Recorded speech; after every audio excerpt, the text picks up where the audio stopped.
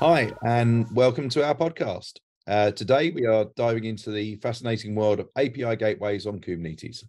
In this episode, we'll be discussing the insightful content from a blog post titled The Future of API Gateways on Kubernetes by WSO2. I'm your host, Christopher Davey, and joining me is Pubdu Ganatilka, who is the author of the blog post. And let's jump right into it. Hi, Pubdu. Let's start with some basics. What are API gateways used for, and what purpose do they serve in modern architectures? The API gateway plays a key role as a server that bridges the gap between client applications and backend services in modern architectures. They provide centralized entry point for API requests, simplifying API management and enhancing security. Benefits include centralized control, traffic routing, security enforcement, rate limiting, request response transformation, caching, monitoring, load balancing, and service aggregation. In today's modern architectures, particularly those built on microservices and cloud-native patterns, API gateways play a crucial role in maintaining a scalable, secure, and easily managed API ecosystem. They simplify the complexities of backend services, empowering developers to concentrate on crafting robust APIs.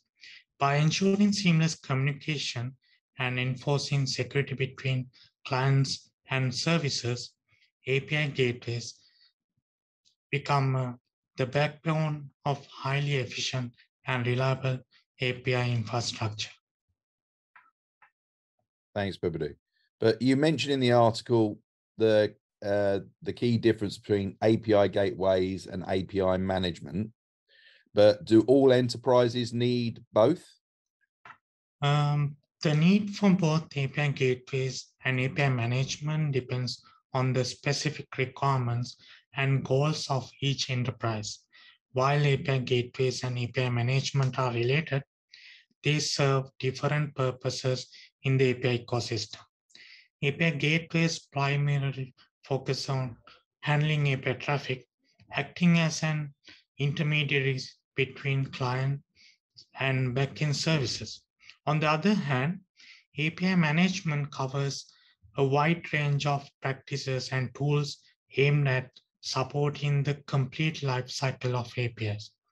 This includes tasks like API design, documentation, versioning, analytics, monitoring, and developer onboarding. Whether an enterprise needs both the API gateways and API management depends on their API strategy and goals. Small organizations and fewer APIs and simple requirements may find that a well-configured API gateway meets their needs for traffic management and security. In contrast, large enterprises dealing with numerous APIs, multiple stakeholders, and complex ecosystems would likely benefit from adapting API management platform to streamline the entire API lifecycle, including design, publishing, security, and analytics. Brilliant. Now, we're talking in the article about sort of Kubernetes, and in recent years, there's been a significant surge in Kubernetes adoption among enterprises. From your perspective, what do you believe are the primary factors that are fueling this trend? Yeah, Kubernetes is becoming widely popular among enterprises for some very good reasons. It's highly scalable, has these amazing container orchestration capabilities, and effortlessly handles cloud-native apps. Its vendor-neutral ecosystem, DevOps alignment, and high availability further drive its popularity.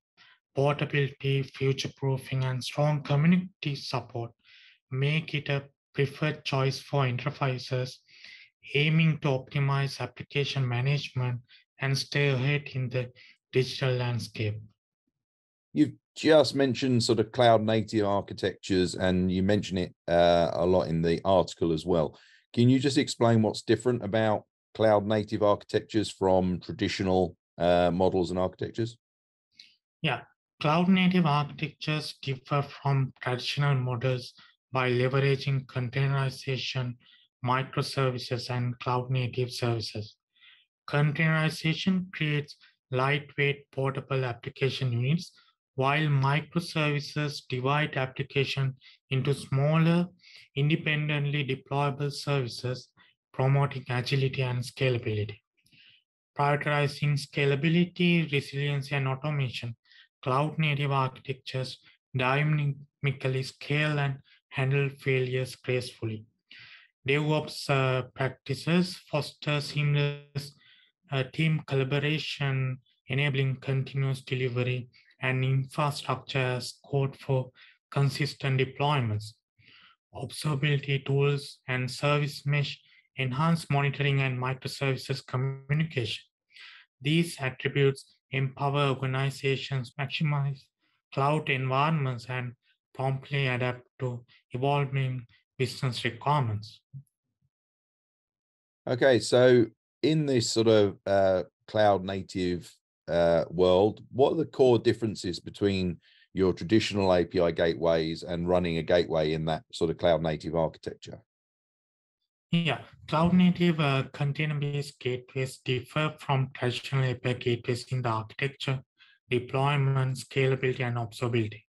While traditional gateways are standalone appliances, cloud native gateways run as containers within Kubernetes or container orchestration environments.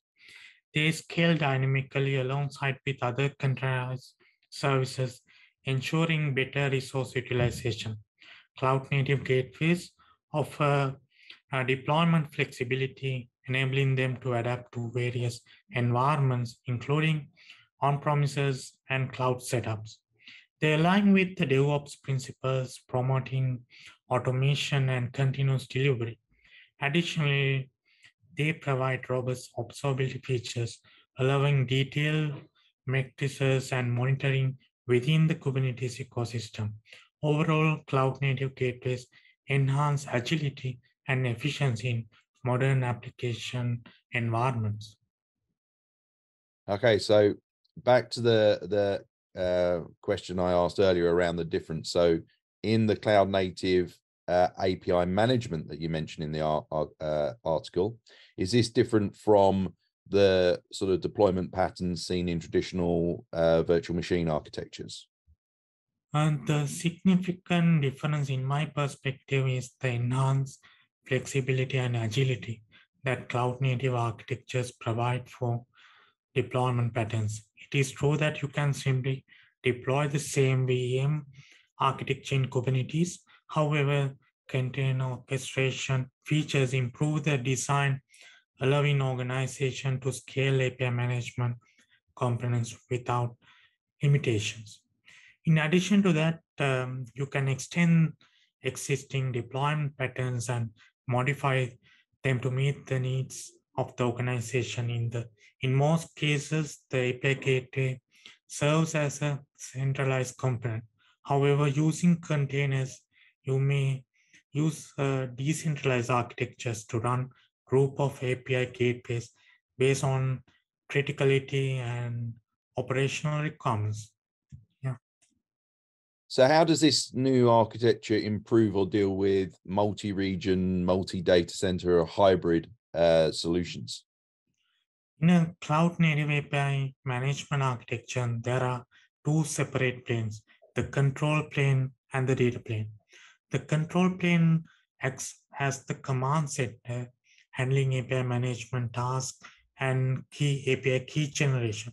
On the other hand, the data plane serves as the gateway for API calls, enabling public or private consumers to access the created APIs. You can basically run a single control plane while connecting many data planes to it. So the organizations can use this flexibility to develop multi-region, multi-data center or hybrid solution. Brilliant. Now, the within the Kubernetes ecosystem, where there is the Kubernetes Gateway API project. Now, what sort of benefits does that offer to API management and sort of running these gateways within Kubernetes environment?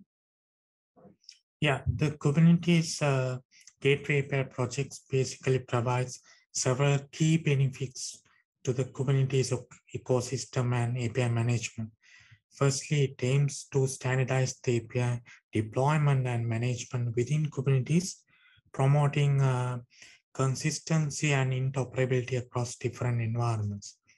By abstracting complexity, it simplifies gateway configuration, making it easier for developers and operators to work with API gateways. It fosters cloud-native API management practices, enabling scalable and adaptable gateways in dynamic cloud environments. Additionally, the project's community collaboration ensures ongoing improvements and vendor neutrality, allowing organizations to choose the best suited gateway solution for their needs. Now, with that, why does it help that the configurations for the gateway are managed as custom resource definitions within the Kubernetes deployment? Yeah, so managing gateway configurations as custom resource definitions, or we call it CRDs in Kubernetes, brings numerous advantages. It enables a declarative approach, simplifying configuration management and maintenance, and also version control. CRDs seamlessly integrate within the Kubernetes ecosystem, ensuring consistency and compatibility with other resources. Reusability, dynamic updates, streamline the deployments of multiple gateways with similar configurations. Overall, CRDs enhance the manageability, scalability, and integration of API gateways within Kubernetes, aligning with native resource management practices and simplifying gateway configuration management. The article envisions a future where a unified control plane can efficiently manage various API gateways. How does that idea actually become a reality? Yeah, so API standardization plays a vital role in driving this transformative vision. As all API gateway solutions adhere to a unified API standard, it empowers the single control plane to effectively govern and manage diverse API gateways within the ecosystem. In practice, the control plane sends its instructions using custom resource definitions or CRDs, which ensures consistency across all API gateways due to this API standardization. This standardized approach simplifies the control plane's interactions with various gateways, resulting in a consistent and unified management experience. So is there still a necessity for different gateways considering the transformative impact of API standardization? Well, API gateways will eventually become a commodity, evolving into a foundational component of the infrastructure, and we don't need different gateways. Just like your file system, there will come a day when you won't need to dedicate conscious attention to the API gateways. As a user, the format of your file system is not a main issue today. Similarly, API gateways implementation will fade into the background, becoming an integral part of the infrastructure that effortlessly allows API connections. The day is approaching when you won't need to fuss over the API gateway's specifics, allowing you to focus more on developing and leveraging APIs to fuel your applications and digital initiatives.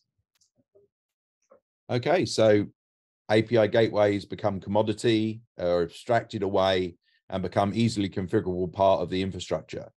So that means we don't need to worry anymore about APIs? Yes, to some extent, like when the API gateway becomes a community, this will free developers from the burden of directly managing gateways and its associated complexity. But the focus will shift towards API management, which encompasses a range of essential features like lifecycle management, governance, marketplace, versioning, productization, and insights for data-driven decisions. This evolution in API management will foster a more streamlined and efficient development process, empowering developers to innovate and drive business growth through enhanced API experiences.